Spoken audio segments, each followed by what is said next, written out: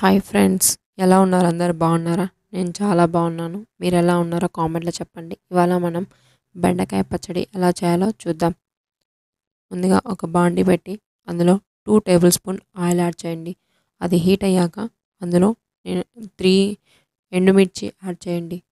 కాబట్టి మీరు అన్ని ఒట్టిమిర్చి యాడ్ చేసుకోవచ్చు. నేను ఇక్కడ పచ్చిమిర్చి కూడా యాడ్ చేశాను. 2 పచ్చిమిర్చి యాడ్ చేశాను.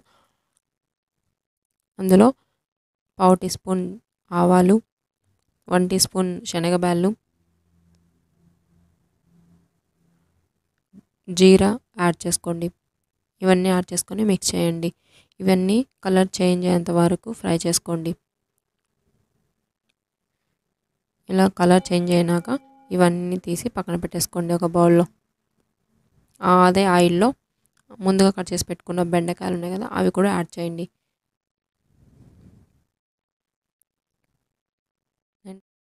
250 గ్రామ్స్ తీసుకున్నా నేను. ఇవన్నీ బెండకాయలన్నీ కొంచెం కలర్ చేంజ్ అయ్యేంత వరకు ఫ్రై చేసుకొని అందులో ఒక మీడియం సైజు ఆనియన్ ఇలా పెద్ద పెద్ద పీసెస్గా కట్ చేసుకొని అది కూడా యాడ్ చేసుకోండి. వెల్లుల్లి 4-5 ml యాడ్ చేసుకోండి. ఇది కొంచెం ఫ్రై అయినాక దాంట్లో 1 మీడియం సైజ్ టమాటా యాడ్ చేసుకోండి. యాడ్ చేసుకొని ఇవన్నీ మిక్స్ చేయండి బాగా. ఇలా కలర్ చేంజ్ అయినాక ఇది పక్కన పెట్టేసుకోండి. చల్లగా అయినాక మిక్స్ పట్టుకోండి. ఇలా పక్కన పెట్టేసుకున్న ఆ చల్లగా అయ్యేంత వరకు ముందుగా మనం తీసి పెట్టాం కదా పోపు, అవన్నీ వేసినవి అవన్నీ గ్రైండ్ చేసుకోండి. పలుకులుగా గ్రైండ్ చేసుకోవాలి. ఇలా అందులోనే చల్లగా అయిన బెండకాయ, టమాటా వేసాం కదా, అవి కూడా ఇందులో యాడ్ చేసి గ్రైండ్ చేసుకోండి. అందులో 1 టేబుల్ స్పూన్ చింతపండు రసం యాడ్ చేయండి. మీకు ఆడ నిమ్మకాయ అంటే నిమ్మకాయనే యాడ్ చేసుకోండి.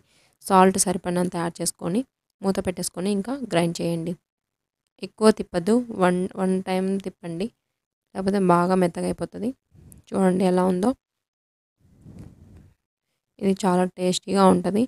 మీరు వేడి అన్నంలో నెయ్యి వేసుకొని పచ్చడి వేసుకొని తింటే చాలా సూపర్గా ఉంది. మీరు కూడా ఇంట్లో ట్రై చేసి మీకు ఎలా వచ్చిందో కామెంట్లో చెప్పండి. అలాగే ఈ వీడియో మీకు నచ్చినట్లయితే లైక్ చేయండి, సబ్స్క్రైబ్ చేసుకోండి, పక్కనే ఉన్న బెల్ ఐకాన్ని ప్రెస్ చేయండి.